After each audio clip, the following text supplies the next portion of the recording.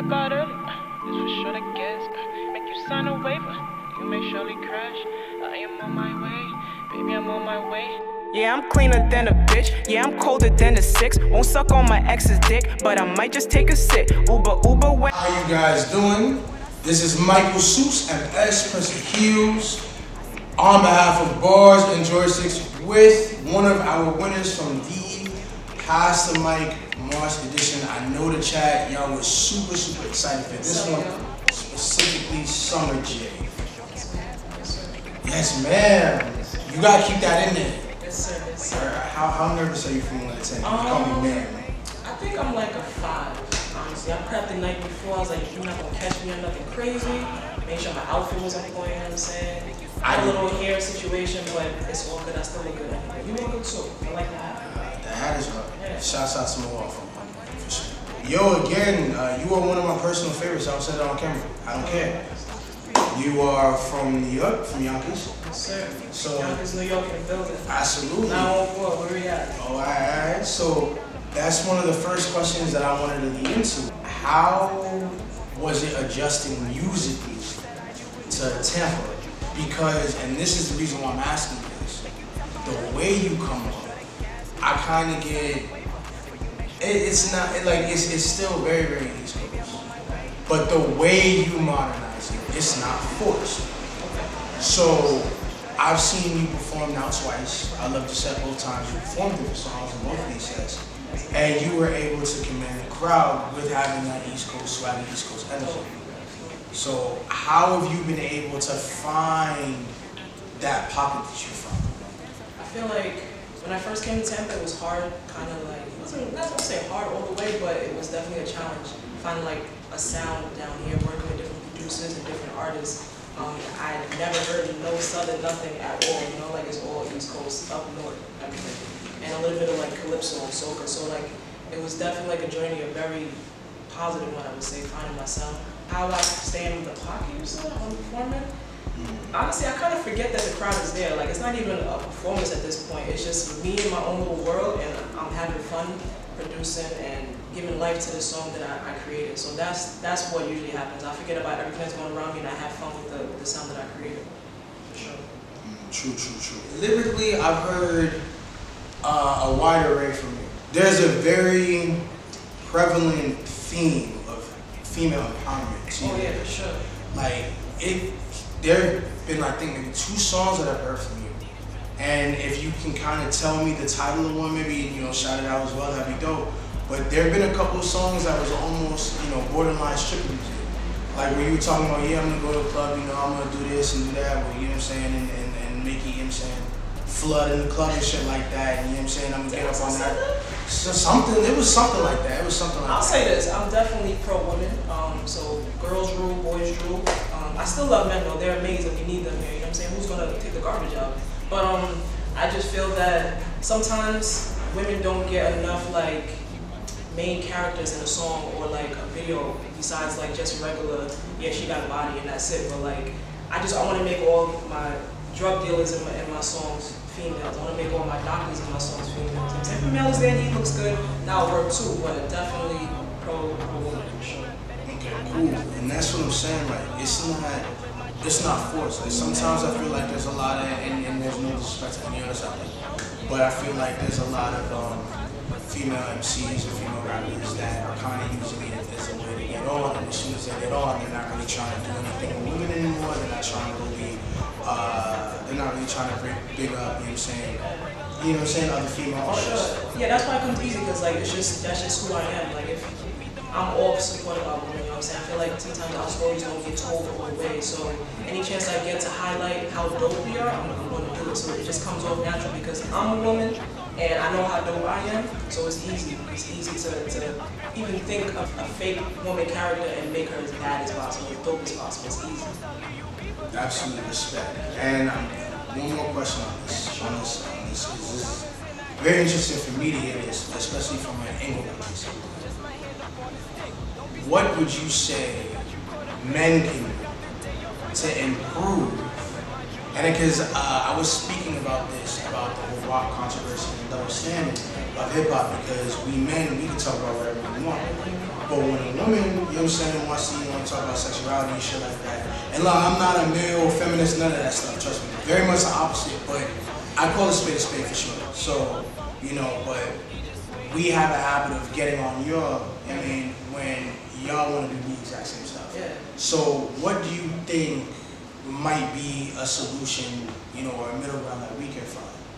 Honestly, it's really being real with your other men. Like, if a dude is talking crazy and just saying some misogynistic stuff, like, be your friend. Like, yo, that sounds like a double standard and it doesn't sound right. So there's nothing I can do. Me as a woman, all I can do is what I know to be true to myself and like communicating with people that understand my language. But like when I'm talking to a man, like there's certain things that I'm not going to get and he's not going to get. But I feel that if you guys are having that honest conversation in your communities, like with your homeboys, with your family members, with the younger ones, it won't matter no more. Like just like you said, those double standards, like. And being a feminist does not mean you hate men. Honestly, a man could be a feminist. You don't have to say like I'm a male feminist. You're just a feminist in general because the feminist just wants to have equal rights for every gender. You know what I'm saying? So I can be married to a man. I can be married to plenty of men and still be a feminist. You know what I mean? So it's all about equal rights. Yeah, it's not about double standards. I mean, it makes no sense. Because when you think about it, like even in all like men's songs, if they didn't talk about women at all, I don't know how many of your favorite rappers you will listen to. That's just me though. Just be real with it. Tell your homeboys what's up. True. Let's get into a little bit more on the music. What would you say your influences are as far as rap goes, as far as East Coast goes? That's my favorite question. So of course, Lil Kim, Azila Banks, DMX, Nas. You said Esco. Here we go. Go. Yeah. I've been into West Side Gun lately. Like he's dope. I like that. Amine, A-M-I-N-E, I forgot, I don't know how to pronounce his name that well, but Caroline. Okay. I think that's his song. Yeah. He's dope. And who else can I put out there? Probably just myself, yeah. I'm one of my biggest fans as well. I'll be saying some crazy shit sometimes. Yo, I absolutely fuck with that. You know what I'm saying? I don't think I've ever gotten that response from an artist before. So that's cool, you know what I'm saying? First time for everything. So, with that being said, the East Coast in general has kind of had a paradigm shift, obviously, within the last, I don't want to say like, it's been over a decade. Let's say 2 decades. Let's just be cool. 2000. Fucking like so, how do you respond? Because they were all East Coast names, and it wasn't a lot of the sound bending, genre bending stuff. So, how do you feel about New York and just the East Coast in general's sound shift? Not just with the younger generation, because there's a lot of old cats doing that too. So, do you feel like that's discouraging to your art? Like, you came over here and you modernized your sound. So, it's like, does that kind of affect it, like maybe on like ear pressure, sort of scale? I don't think so. I feel like music is like a river, right? And the river is constantly flowing. So like I feel like where it lies is more so like where the competition is. Like what city or what part of the United States is going to like really stick their teeth and their hands into the game next. Like I think the South definitely did that for sure. And it's just up to the other regions to like put their sound on. You can't knock it. But honestly, I haven't been in New York, like the New York music scene heavy because I've been down here. But from what I've heard, I'm not disappointed. You know what I mean? Of course, I have my favorites and I have things that I don't really like so much, but I'm not disappointed at all. I think people are definitely putting on right now from New York or East Coast in general. Absolutely. Just to clarify, I loved your answer. Did I answer your question? Yeah, you did. No, it wasn't that. I didn't want it to come off like it was a dislike thing. It was just the change. I wanted to know what you thought about it because I always ask people from me, how do they feel about the change in the sound and stuff. Yeah, I like it. All right, so let's talk about Summer Night. You also have your own clothing brand. You're a jack of all trades, let's say. Summer Night that's just a baby. Like it's more than just like a brand. Honestly, it's a lifestyle. You can think of your perfect summer night. It's always going to be magical. You know what I'm saying? My favorite summer is summer '07. That's my favorite summer of all time so far. Summer '07 that I've experienced. Summer in 2007 was the littiest I've ever experienced. Yeah, summer night. It's a whole vibe. Like we like to bring things to life. You selling this shirt. How can I make this shirt look better? What can I do? that's where we come in. We add the nice hat, we add the background, we add the props, we add the music, you know what I'm saying? We add the angles. That's what something like that. Okay. All right, so I gotta say, that was interesting because the way you lit up, you know, when you were answering that, when you were answering that question, I don't know how to explain it per se, but it was definitely a whole different vibe from when you were answering the music question. So, and I'm just gonna ask this flat out, yeah, I'm sure she will. Do you see yourself as you get older and as you grow and just this whole experience of media, music, art, all of that, do you see yourself maybe putting music on the back burner to expand your brand and you know, continue to make, you know, Summer Night the biggest thing possible? Would you ever like, you know, be like, yo, I love rap, and you know, I might do, you know, a mixtape or an album every 2 years, but you know what, I'm gonna do Summer Night, and I'm gonna do fashion, shows in Milan, and you know, all this, you know, I mean, all that stuff, you know, Paris, all that stuff, I'm gonna do that 24/7. Yeah, so I think the good thing about me is that music is always around. Like even right now, I'm thinking of a bar I want to use later. You know what I mean? So as far as the fashion goes, like if I'm going to Milan for a show, you can guarantee I'm also performing one of my songs later on that night. You know what I mean? It goes hand in hand. Summer Night, that's another visual.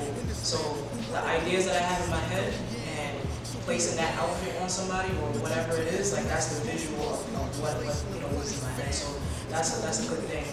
And with the music, the visual side of that is like creating music videos, creating like the covers, even performance, like that's visual as well. So Summer Night and Summer Jewell definitely goes hand in hand. Because even when I'm performing, my fit, that's Summer Night inspired. When I do a fashion show and there's music playing, that's gonna be Summer Jewell. You're gonna hand in too, because it goes hand in hand all the time. So do you also work as a stylist for people? Like, were you a stylist for Aya? Yeah. Okay, perfect. Okay, There's a couple of brands. Name drop right now. Why not? You want to interview? Like, give us a scoop. Yeah, I'm doing a couple of brands. First one I worked with was Jazzy Dolls. They just launched their own clothing brand as well. Check them out. They're on IG. I worked with a couple of, I call them models, but y'all know them as IG baddies. Just helping, like, you know, put some content on their page. I do have a couple of shoots later on in this month that I'm looking forward to. So you'll see that soon. Follow the page, Summer Night. IG, okay? We got a little. We got a little bit. All right, so I'm gonna ask you something. Yeah, that's what's up. Because this is, I know if I don't ask you this, we gonna get unsubscribed. You had a lot of male attention on that chat. I know you know where I'm and female. I want you to say that, male and female. Oh, F? I didn't know that. Yeah. So, yeah. Okay. How often is that a part of your experience, getting like hit on like that chat? I mean, I was kind of going at them. There's a couple of You call them Seuss and stuff. That was me. No, it wasn't me. I'm gonna tell you why. Because that's not. I feel like personally, they knew better. That's not the right way you approach somebody. And it's like, come on, like y'all. A lot of them are a lot older than that and stuff like that. So it's like I felt like it was kind of about the music and the fact that they weren't talking about how dope your set was.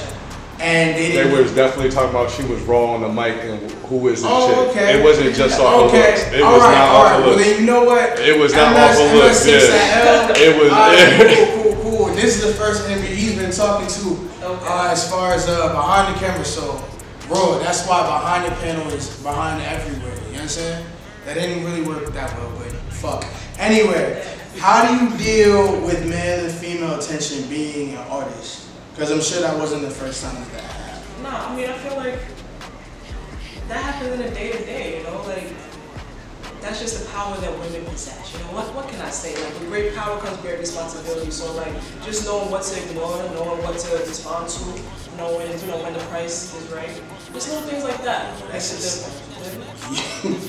You mentioned that before. You were like, oh, you know, Sims have money. And then you just said the price is right. So is it like, subscribe? Yeah, of course, subscribe. Yeah, so it comes at like a price point. Like, they gotta be ready to, like, you know what I'm saying, like, treat you like a woman. You know what I'm saying? Not take you out. Yeah, I mean, you should have been ready to do that from the jump when you first saw me. My thing is, I don't need nothing from you because I have my own bag. You're not gonna come over here and broke. That's just the bottom line. So if I want to, let's hop on a flight and go to Colorado. I heard they got good waffles. I don't need you saying, well, damn, I don't have nothing saved up to go. Can I pay you back? It's not gonna work. Who wants that? You don't want that. Nobody wants that. Yeah, so that's all it is.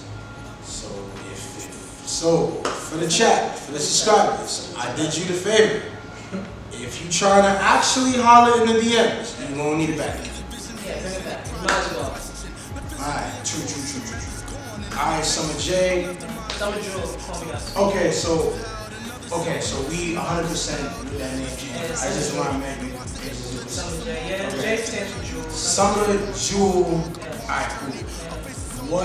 Talk to us about what do you have coming out next? So honestly, like last time when I was on camera, I mentioned I was doing features all month. That's what I'm trying to do. Honestly, I'm trying to like work a lot in April, so when May comes, June comes, I got content to push, and then by July you can see me popping up at shows. Like, that's definitely the goal. I got one feature down already. Navy Hash, so that's very exciting. I also got a couple of features in the host that hasn't been given a green light yet. We're still working. I'm looking forward to that.